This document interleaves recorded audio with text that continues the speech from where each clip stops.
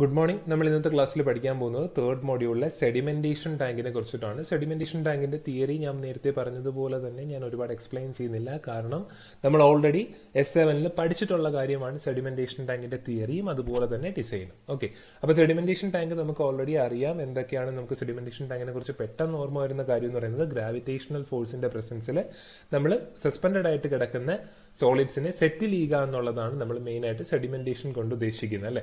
അപ്പോൾ ഈ സെഡിമെന്റേഷൻ പെട്ടെന്ന് നടക്കാൻ വേണ്ടിയിട്ട്, അല്ലെങ്കിൽ ഈ സെറ്റിലിംഗ് പെട്ടെന്ന് നടക്കാൻ വേണ്ടിയിട്ട്, അല്ലെങ്കിൽ സെറ്റിലിംഗ് പ്രോപ്പർട്ടി ഇംപ്രൂവ് ചെയ്യാനായിട്ട് നമ്മൾ കൊയാഗുലന്റ് ആഡ് ചെയ്യുകയും അതുപോലെ തന്നെ കെമിക്കൽസ് ആഡ് ചെയ്യുകയൊക്കെ ചെയ്യാറുണ്ട്. ദെൻ അതുപോലെ തന്നെ നമ്മുടെ സെഡിമെന്റേഷൻ ടാങ്കിൽ വരുന്ന മെയിൻ പാർട്സ് എന്ന് പറയുന്നത്, മെയിൻ ആയിട്ട് വരുന്ന 4 പാർട്സ് ആണുള്ളത്. നമുക്കറിയാം, ഇൻലെറ്റ് ഉണ്ട്, അതുപോലെ തന്നെ സെറ്റിലിംഗ് സോൺ ഉണ്ട്, എഫ്ലുവന്റ് ഉണ്ട്, അതുപോലെ തന്നെ സ്ലഡ്ജ് കളക്ഷൻ ഏരിയ. ഇത്രയാണ് നമ്മുടെ സെഡിമെന്റേഷൻ ടാങ്കിൽ വരുന്ന മെയിൻ പാർട്സ് എന്ന് പറയുന്നത്. ദെൻ നമുക്ക് അറിയേണ്ട കാര്യം എന്ന് പറയുന്നത് BOD ലോഡ്, അതായത് സെഡിമെന്റേഷൻ ടാങ്ക് മെയിൻ ആയിട്ട് യൂസ് ചെയ്യുന്നത് BOD ലോഡ് ഏകദേശം ഒരു 30 to 35% വരെ റെഡ്യൂസ് ചെയ്യാൻ പറ്റും. അതുപോലെ തന്നെ സെറ്റിലബിൾ സോളിഡ്സിനെ ഒരു 80 to 90% നമുക്ക് റെഡ്യൂസ് ചെയ്യാനായിട്ടും പറ്റും. ഇതാണ് നമ്മുടെ സെഡിമെന്റേഷൻ ടാങ്ക് കൊണ്ടുള്ള മെയിൻ ഉദ്ദേശം എന്ന് പറയുന്നത്. ബാക്കി തിയറി, കൂടുതലായിട്ടുള്ള തിയറി നിങ്ങൾക്ക് തൊട്ട് മുമ്പത്തെ സെമ്മിലെ നോട്ട് എടുത്ത് റെഫർ ചെയ്യാവുന്നതാണ്. ഇനി നമ്മൾ നേരെ ഡിസൈൻ കൺസിഡറേഷനിലോട്ട് പോവാണ്. ഡിസൈൻ കൺസിഡറേഷൻ വരുമ്പോൾ അതിൽ ആദ്യത്തെ ഡിസൈൻ കൺസിഡറേഷൻ പറയുന്നത് സർഫസ് ഓവർഫ്ലോ റേറ്റിനെ കുറിച്ചിട്ടാണ്, അല്ലെങ്കിൽ സർഫസ് ലോഡിംഗ് എന്ന് പറയും. അപ്പൊ ഇത് വരുന്നത് നമ്മൾ സെഡിമെന്റേഷൻ ടാങ്കിന്റെ തിയറിയിൽ നമ്മൾ ഓൾറെഡി പണ്ട് പഠിച്ചിട്ടുള്ളതാണ്. പല type sedimentation ടാങ്കുകളുണ്ട്. Plain sedimentation tank, അല്ലെങ്കിൽ പ്രൈമറി സെഡിമെന്റേഷൻ ടാങ്ക്, അല്ലെങ്കിൽ ഫസ്റ്റ് ഡിഗ്രി സെഡിമെന്റേഷൻ ടാങ്ക്, അതുപോലെ തന്നെ സെക്കൻഡ് ഡിഗ്രി സെഡിമെന്റേഷൻ ടാങ്ക്, അല്ലെങ്കിൽ sedimentation plus coagulation tank, then third degree sedimentation tank, അല്ലെങ്കിൽ സെക്കൻഡറി സെഡിമെന്റേഷൻ ടാങ്ക്. ഇങ്ങനെ നമ്മൾ ഒരുപാട് ടൈപ്പ് നമ്മൾ പഠിച്ചിട്ടുണ്ട്, അല്ലെ? അപ്പോൾ ഈ ഡിഗ്രി ഓഫ് ട്രീറ്റ്മെന്റിന്റെ ബേസിസിലാണ് ഈ ഒരു ക്ലാസിഫിക്കേഷൻ വരുന്നത്. ഈ ഒരു ക്ലാസിഫിക്കേഷനിൽ തന്നെ നമ്മൾ എന്ത് പറയാറുണ്ട്? സർഫസ് ലോഡിംഗ് പറയാറുണ്ട്. അതായത് പ്ലെയിൻ സെഡിമെന്റേഷൻ ടാങ്ക് ആണെങ്കിൽ, അല്ലെങ്കിൽ ഫസ്റ്റ് ഡിഗ്രി ടാങ്ക് ആണെങ്കിൽ, അതിൽ വരുന്ന സർഫസ് ലോഡിംഗ് ഏകദേശം 40,000 to 50,000 litre per metre square per day ആയിരിക്കും. അങ്ങനെ ഓരോ ടാങ്കിന്റെയും സർഫസ് ഓവർഫ്ലോ റേറ്റ് ഇത്രയാണെന്ന് നമ്മൾ പറയുന്നുണ്ട്. അപ്പൊ ഇത് വെച്ചിട്ട് നമുക്ക് വളരെ ഈസി ആയിട്ട് തന്നെ സെഡിമെന്റേഷൻ ടാങ്കിന്റെ ഡിസൈൻ ചെയ്യാനായിട്ട് പറ്റും. അതെങ്ങനെയാണെന്നുള്ളത് നമ്മൾ പ്രോബ്ലം ചെയ്യുമ്പോൾ വളരെ ക്ലിയർ ആയിട്ട് നമുക്ക് മനസ്സിലാവും. ഓക്കെ, ഇനി സെക്കൻഡ് പറയുന്നത് എഫക്റ്റീവ് ഡെപ്ത് ആണ്. എഫക്റ്റീവ് ഡെപ്ത് സാധാരണ രീതിയിൽ 3 മീറ്റർ ആണ് എടുക്കുന്നത്. 2.4 to 3.6 മീറ്റർ വരെ എടുക്കാം. ഈ പറയുന്ന എഫക്റ്റീവ് ഡെപ്ത് എന്ന് പറയുന്നത് നമ്മുടെ സെഡിമെന്റേഷൻ ടാങ്കിലെ ബോട്ടം പോർഷൻ എന്ന് പറയുന്നത് സ്ലഡ്ജ് വന്ന് കളക്ട് ചെയ്യുന്ന ഒരു പോർഷനാണ്. അപ്പൊ ഈ പോർഷനിലെ ഡെപ്ത് പോയിട്ടാണ് നമ്മൾ എന്ത് പറയുന്നത്? 3 മീറ്റർ അല്ലെങ്കിൽ 2.4 to 3.6 മീറ്റർ എന്ന് പറയുന്നത്. ഇനി മെക്കാനിക്കൽ ക്ലീൻഡ് എക്യുപ്മെന്റ് ആണ് നമ്മൾ വെക്കുന്നതെങ്കിൽ, സെഡിമെന്റേഷൻ ടാങ്കിൽ കൊടുത്തിട്ടുള്ളതെങ്കിൽ, നമുക്ക് ഈ പറയുന്ന ഒരു സ്ലഡ്ജ് കളക്ഷൻ ഏരിയയ്ക്ക് വേണ്ടി ഒരു എക്സ്ട്രാ ഡെപ്ത് നമുക്ക് കൊടുക്കേണ്ട ആവശ്യം വരുന്നില്ല. ഓക്കെ, ഇനി പറയുന്ന കാര്യം തേർഡ് പോയിന്റ് ഡിറ്റൻഷൻ ടൈം ആണ്. ഡിറ്റൻഷൻ ടൈം 1 to 2 hours ആണ് പറയുന്നത്. ഇതിൽ ലോവർ വാല്യൂ സാധാരണ രീതിയിൽ ചൂസ് ചെയ്യുന്നത് നമ്മൾ സെക്കൻഡ് ഡിഗ്രി ട്രീറ്റ്മെന്റ്, അതായത് സെക്കൻഡ് ഡിഗ്രി ട്രീറ്റ്മെന്റ് എപ്പോഴാണ് വരുന്നതെന്ന് ചോദിച്ചു കഴിഞ്ഞാൽ, നമ്മൾ ആദ്യം സ്ക്രീനിങ് ചെയ്യുന്നു. സ്ക്രീനിങ് ചെയ്തതിന് ശേഷം നമ്മൾ ഗ്രിഡ് ചേംബർ വെക്കുന്നു. ഇത് രണ്ടും അങ്ങോട്ടും ഇങ്ങോട്ടും മാറാൻ നമ്മൾ പഠിച്ചിട്ടുണ്ട്. ഗ്രിഡ് ചേംബർ വേണമെങ്കിൽ ആദ്യം വെക്കാം, അതിനുശേഷം സ്ക്രീനിങ് വെക്കാം.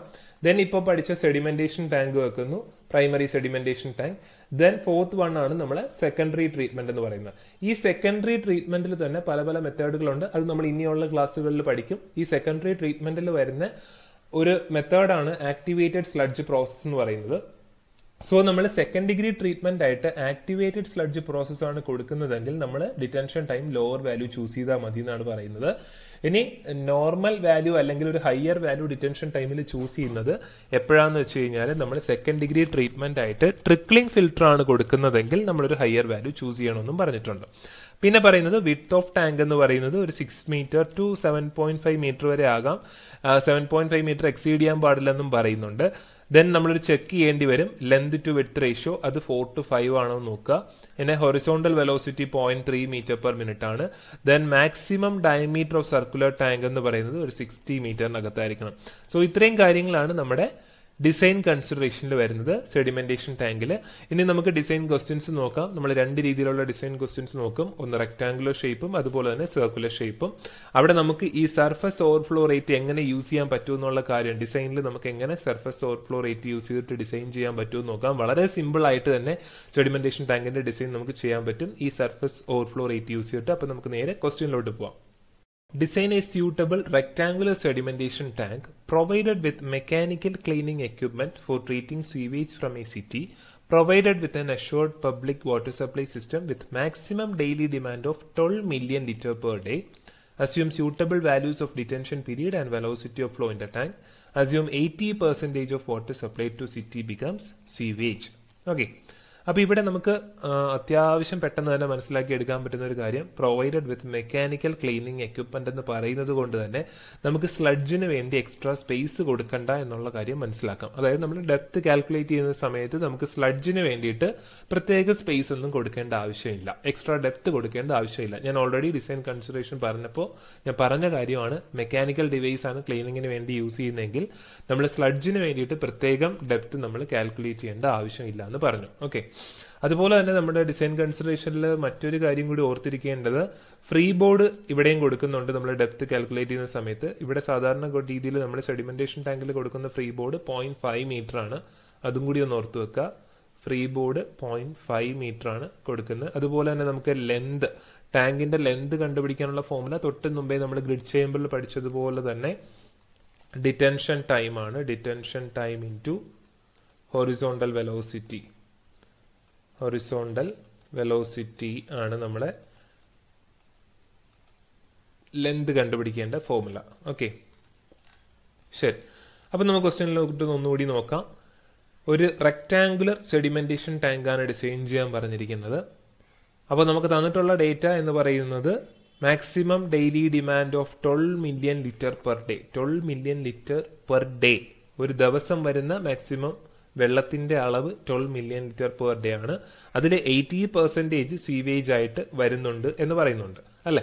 അപ്പൊ ഈ വേസ്റ്റ് ആണ് സ്വാഭാവികമായിട്ടും നമ്മുടെ സെഡിമെന്റേഷൻ ടാങ്കിലോട്ട് വരുന്നത്. അപ്പൊ നമുക്ക് അത് ആദ്യമേ അങ്ങ് നമുക്ക് കാൽക്കുലേറ്റ് ചെയ്യാം അല്ലെ. 80% ആണ് വരുന്നതെന്ന് പറയുന്നത് കൊണ്ട് തന്നെ നമുക്ക് അത് ആദ്യമേ അങ്ങ് കാൽക്കുലേറ്റ് ചെയ്യാം. Quantity of sewage to be treated, ആദ്യമേ നമുക്ക് ട്രീറ്റ് ചെയ്യേണ്ട വേസ്റ്റ് എന്ന് പറയുന്നത് നമ്മൾ യൂസ് ചെയ്ത് കഴിഞ്ഞ് വേസ്റ്റ് ആയിട്ട് വരുന്ന വെള്ളമാണ് നമുക്ക് ട്രീറ്റ് ചെയ്യേണ്ടത്. അതുകൊണ്ട് തന്നെ ആദ്യമേ അതങ്ങ് കണ്ടുപിടിക്കുന്നു. 80% ഓഫ് 12 മില്യൺ ലിറ്റർ എന്ന് പറയുമ്പോൾ 9.6 million litre per day. Okay, ഇനി നമ്മൾ അറിയേണ്ടത്, ആദ്യമേ നമ്മൾ കാൽക്കുലേറ്റ് ചെയ്യാൻ പോകുന്നത് എത്ര കപ്പാസിറ്റി ഉള്ള ഒരു ടാങ്ക് ആയിരിക്കണം നമുക്ക് ചെയ്യേണ്ടത്. ആദ്യം സെഡിമെന്റേഷൻ ടാങ്കിന്റെ കപ്പാസിറ്റി നമ്മൾ കണ്ടുപിടിക്കണം. എത്ര കപ്പാസിറ്റി ഉള്ള ഒരു ടാങ്ക് ആയിരിക്കണം നമുക്ക് വേണ്ടതെന്നുള്ളതാണ് ആദ്യം നമ്മൾ കണ്ടുപിടിക്കാൻ പോകുന്നത്. സോ ഈ കപ്പാസിറ്റി നമുക്ക് കണ്ടുപിടിക്കണമെങ്കിൽ നമുക്കിവിടെ എന്ത് ഡേറ്റ ഉണ്ട്? 9.6 മില്യൺ ലിറ്റർ പെർ ഡേ ആണ് നമുക്ക് ഒരു ദിവസം വരുന്ന വെള്ളത്തിന്റെ അളവാണ്, അല്ലെങ്കിൽ സ്വീവേജിന്റെ അളവ്. നമുക്ക് ട്രീറ്റ് ചെയ്യേണ്ട, ഒരു ദിവസം ട്രീറ്റ് ചെയ്യേണ്ട ക്വാണ്ടിറ്റി ഓഫ് വേസ്റ്റ് വാട്ടർ ആണ് 9.6 മില്യൺ ലിറ്റർ. ഓക്കെ, പക്ഷെ ഇത് മൊത്തത്തിൽ നമുക്ക് ഈ പറയുന്ന നമ്മുടെ സെഡിമെന്റേഷൻ ടാങ്കിലോട്ട് എന്തായാലും വിടാൻ പറ്റത്തില്ല അല്ലെ. അപ്പൊ എത്ര നമുക്ക് കൊടുക്കാൻ പറ്റും? അതിന് വേണ്ടിയിട്ട് നമ്മൾ ഡിറ്റൻഷൻ ടൈം നമ്മൾ ആദ്യമേ അങ്ങ് അസ്യൂം ചെയ്യുക. ഡിറ്റൻഷൻ ടൈം നമ്മൾ ഇവിടെ 1 to 2 hours വരെ അസ്യൂം ചെയ്യാം. ഞാൻ ഇവിടെ 2 hours എടുക്കുന്നു അല്ലെ. അപ്പൊ 2 മണിക്കൂറിൽ എനിക്ക് എത്ര വെള്ളത്തിന് ട്രീറ്റ് ചെയ്യാൻ പറ്റുന്നു, അതാണ് നമ്മുടെ കപ്പാസിറ്റി എന്ന് പറയുന്നത് ആണല്ലോ. 2 മണിക്കൂറിൽ എനിക്ക് എത്ര വെള്ളത്തിന് ട്രീറ്റ് ചെയ്യാൻ പറ്റുന്നു, അതായിരിക്കും എന്റെ ഈ ഒരു സെഡിമെന്റേഷൻ ടാങ്കിന്റെ കപ്പാസിറ്റി എന്ന് പറയുന്നത്. നമുക്ക് തന്നിട്ടുണ്ട് ഒരു ദിവസം വരുന്ന വെള്ളത്തിന്റെ അളവ് 9.6 മില്യൺ ലിറ്റർ പെർ ഡേ ആണ്. അതായത് 9.6 മില്യൺ ലിറ്റർ പെർ ഡേ എന്ന് പറയുന്നത് ഒരു ദിവസം 24 മണിക്കൂറാണ് അല്ലെ, 24 hours ആണല്ലോ. ഓക്കെ, അതുപോലെ തന്നെ അപ്പോൾ ഒരു മണിക്കൂറിൽ എത്ര വെള്ളം വരുന്നു എന്നുള്ള കാര്യം, അല്ലെങ്കിൽ ഒരു മണിക്കൂറിൽ എത്ര ട്രീറ്റ് ചെയ്യാൻ പറ്റും എന്നുള്ള കാര്യം എനിക്ക് ഇവിടെ കിട്ടുന്നു. ഇൻറ്റു 2 hours, എനിക്ക് ഇവിടെ 2 മണിക്കൂറാണ് ഞാൻ ഡിറ്റൻഷൻ ടൈം കൊടുക്കുന്നത്. ഇൻറ്റു 2 hours ചെയ്യുന്ന സമയത്ത് എന്ത് കിട്ടും? എനിക്ക് എത്ര ക്വാണ്ടിറ്റിയാണ് 2 മണിക്കൂറിൽ ട്രീറ്റ് ചെയ്യാൻ പറ്റുന്നത്. അതായത് 0.8 million litre, that is 800 metre cube. അപ്പോൾ 800 മീറ്റർ ക്യൂബ് ആണ് എന്ത് എന്റെ സെഡിമെന്റേഷൻ ടാങ്കിന്റെ കപ്പാസിറ്റി എന്ന് പറയുന്നത്. ഓക്കെ, ക്ലിയർ ആണല്ലോ. വേറൊന്നുമില്ല, 9.6 മില്യൺ ലിറ്റർ എന്ന് പറയുന്നത് ഒരു ദിവസം വരുന്ന വെള്ളത്തിന്റെ അല്ലെങ്കിൽ സ്വീവേജിന്റെ ക്വാണ്ടിറ്റി ആണ്. അതൊരിക്കലും നമുക്ക് ഒരുമിച്ച് കൊണ്ട് നമ്മുടെ കപ്പാസിറ്റി അല്ലെങ്കിൽ നമ്മുടെ സെഡിമെന്റേഷൻ ടാങ്കിലോട്ട് വിടാൻ പറ്റത്തില്ല. അതുകൊണ്ട് നമുക്ക് മാക്സിമം നമ്മുടെ സെഡിമെന്റേഷൻ ടാങ്കിലോട്ട് വിടാൻ പറ്റുന്ന എങ്ങനെ കണ്ടുപിടിക്കാൻ പറ്റും? നമുക്ക് അറിയേണ്ടത് എത്രയാണ് നമ്മൾ കൊടുക്കുന്ന ഡിറ്റൻഷൻ ടൈം. അപ്പൊ ഡിറ്റൻഷൻ ടൈം 2 hour ആണെങ്കിൽ ഒരു ദിവസം ഇത്ര വെള്ളം വരുന്നുണ്ടെങ്കിൽ ഒരു മണിക്കൂറിൽ എത്ര വരുന്നു എന്ന് കണ്ടുപിടിക്കുക. ഇൻറ്റു 2 hours ചെയ്യുമ്പോൾ നമുക്ക് ക്വാണ്ടിറ്റി കിട്ടും. അതാണ് നമ്മുടെ കപ്പാസിറ്റി എന്ന് പറയുന്നത്. അപ്പൊ നമുക്ക് കപ്പാസിറ്റി കിട്ടിക്കഴിഞ്ഞു. 800 മീറ്റർ ക്യൂബ് ആണ് നമ്മുടെ കപ്പാസിറ്റി. ദെൻ നമ്മൾ അടുത്ത് അസ്യൂം ചെയ്യാൻ പോകുന്നത് ഹൊറിസോണ്ടൽ വെലോസിറ്റി ആണ്. അത് നമ്മൾ അസ്യൂം ചെയ്യുന്നു 0.3 മീറ്റർ പെർ മിനിറ്റ്. നമുക്ക് ഡിസൈൻ കൺസിഡറേഷനിൽ പറഞ്ഞിട്ടുണ്ട്, അതുപോലെ തന്നെ നമ്മൾ അസ്യൂം ചെയ്യുന്നു. ദെൻ നമ്മൾ കണ്ടുപിടിക്കാൻ പോകുന്നത് ലെങ്ത് ഓഫ് ടാങ്ക് ആണ്. ഞാൻ നേരത്തെ പറഞ്ഞതുപോലെ തന്നെ ലെങ്ത് ഓഫ് ടാങ്ക് കണ്ടുപിടിക്കുന്ന ഫോർമുല എന്താണ്? Horizontal velocity into detention time ആണ്. പക്ഷെ നമ്മുടെ യൂണിറ്റ് നമ്മൾ ഇവിടെ വളരെയധികം ശ്രദ്ധിക്കേണ്ടതായിട്ടുണ്ട്. കാരണം 0.3 മീറ്റർ പെർ മിനിറ്റ് ആണ്. അതായത് നമ്മുടെ length of tank കണ്ടുപിടിക്കുമ്പോൾ detention time into horizontal velocity തന്നെയാണ്. പക്ഷേ യൂണിറ്റ് നമ്മൾ ശ്രദ്ധിക്കുക. ഇവിടെ ഡിറ്റൻഷൻ ടൈമിന്റെ യൂണിറ്റ് എന്ന് പറയുന്നത് വെലോസിറ്റിയുടെ യൂണിറ്റ് മീറ്റർ പെർ മിനിറ്റ് ആണ്. So 0.3 metre per minute into 2 hours. Detention time എന്ന് പറയുന്നത് 2 hours ആണ്. സോ നമുക്ക് യൂണിറ്റ് കറക്റ്റ് ആയിട്ട് ലെങ്ത് ഓഫ് ടാങ്ക് എന്ന് പറയുമ്പോൾ നമുക്ക് എന്തിൽ തന്നെ വേണ്ടി വരും? യൂണിറ്റ് മീറ്ററിൽ തന്നെ വേണ്ടി വരും. സോ നമ്മൾ എന്ത് ചെയ്യുന്നു? ഒന്നുകൂടി പറഞ്ഞുതരാം. 0.3 എന്ന് പറയുന്നത് 0.3 മീറ്റർ പെർ മിനിറ്റ് ആണ്. Metre per minute into detention time എന്ന് പറയുന്നത് 2 hours ആണ്. ഓക്കെ, നമുക്ക് കിട്ടേണ്ടത് ലെങ്ത് ഓഫ് ടാങ്ക് മീറ്ററിലായിരിക്കണം. സോ ഇവിടെ എന്ത് ചെയ്തു എന്ന് വെച്ച് കഴിഞ്ഞാൽ ഇത് ക്യാൻസൽ ചെയ്ത് പോകാൻ വേണ്ടിയിട്ട് നമുക്കറിയാം 60 മിനിറ്റ് അല്ലെ, 60 മിനിറ്റ് എന്ന് പറയുന്നത് 1 hour ആണ്. അപ്പോൾ ഇത് മൾട്ടിപ്ലൈ ചെയ്ത് കഴിഞ്ഞാൽ നമുക്ക് എന്ത് ചെയ്യാം? ഈ അവർ ക്യാൻസൽ ചെയ്യാം, മിനിറ്റ് ക്യാൻസൽ ചെയ്യാം അല്ലെ. അപ്പൊ നമുക്ക് എന്തിൽ ആൻസർ കിട്ടും? മീറ്ററിൽ ആൻസർ കിട്ടും. അങ്ങനെയാണ് 36 മീറ്റർ നമുക്ക് ഇവിടെ കിട്ടിയത്. ഓക്കെ, ക്ലിയർ ആണല്ലോ. അങ്ങനെ നമുക്ക് ലെങ്ത് ഓഫ് ടാങ്ക് കിട്ടി 36 മീറ്റർ. അപ്പൊ ലെന്ത് കിട്ടിക്കഴിഞ്ഞാൽ നമുക്ക് എന്ത് കണ്ടുപിടിക്കാനായിട്ട് പറ്റും? ഏരിയ കണ്ടുപിടിക്കാനായിട്ട് പറ്റും. കാരണം നമ്മുടെ കയ്യിൽ കപ്പാസിറ്റി, അതായത് ഡിസ്ചാർജ് നമ്മുടെ കയ്യിലുണ്ട്. അതുപോലെ തന്നെ നമ്മുടെ കയ്യിൽ എന്തുണ്ട്?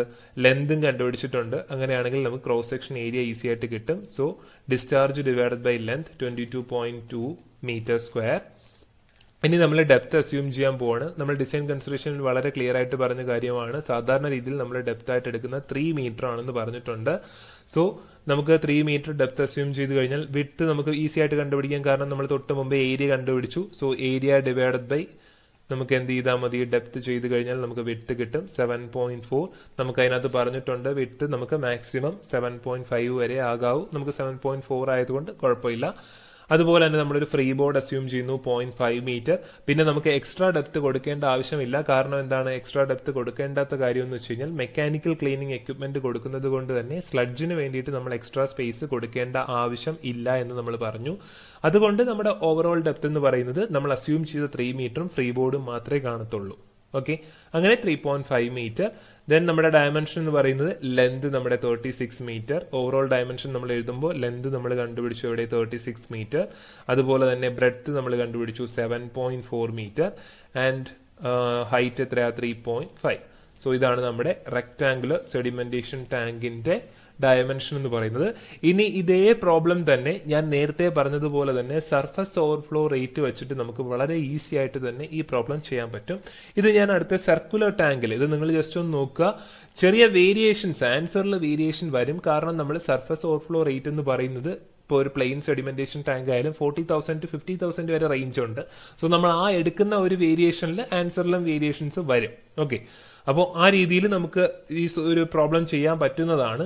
അത് ഞാൻ അടുത്ത സർക്കുലർ സെഡിമെന്റേഷൻ ടാങ്ക് ഡിസൈൻ ചെയ്യുന്ന സമയത്ത് നമുക്ക് ഈ ഒരു രീതിയിൽ ചെയ്യാം. അതായത് സർഫസ് ഓവർഫ്ലോ റേറ്റ് വെച്ചിട്ട് എങ്ങനെയാണ് ഡിസൈൻ ചെയ്യുന്നത് എന്നുള്ളതാണ് ഈ ഒരു സർക്കുലർ സെറ്റിലിംഗ് ടാങ്കിന്റെ ക്വസ്റ്റ്യനിൽ ഞാൻ പറയാൻ പോകുന്നത്. ഇവിടെ 2 രീതിയിലും ഈ ക്വസ്റ്റ്യൻ ചെയ്തിട്ടുണ്ട്. ഓക്കെ, അപ്പൊ നമുക്ക് ഈ സർക്കുലർ സെറ്റിലിംഗ് ടാങ്ക് ഡിസൈൻ ചെയ്യുന്നത് നമുക്ക് സർഫസ് ഓവർഫ്ലോ റേറ്റിൽ തന്നെ ചെയ്യാം. അപ്പൊ നിങ്ങൾക്ക് കുറച്ചും കൂടി ആ ഒരു മെത്തേഡും കൂടി മനസ്സിലാവും. അപ്പോൾ ക്വസ്റ്റ്യൻ നമുക്ക് നോക്കാം. Design A circular settling tank unit four A first degree treatment of sewage at 12 million liters per day. Assume suitable values of detention time, trickling filter to follow sedimentation tank and suitable loading.